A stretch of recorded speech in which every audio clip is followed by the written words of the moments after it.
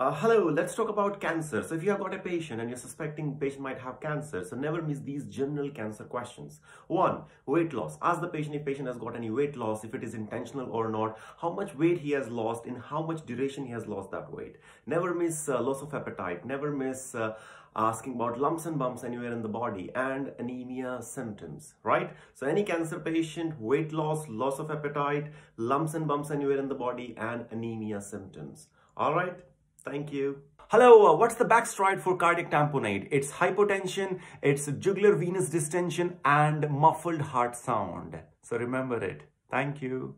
Hello, let's talk about BMI. If patient has got BMI from 18.5 to 24.9, it's normal.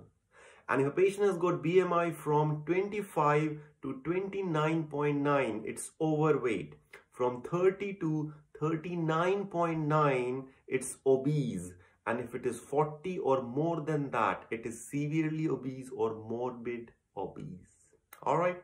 Thank you.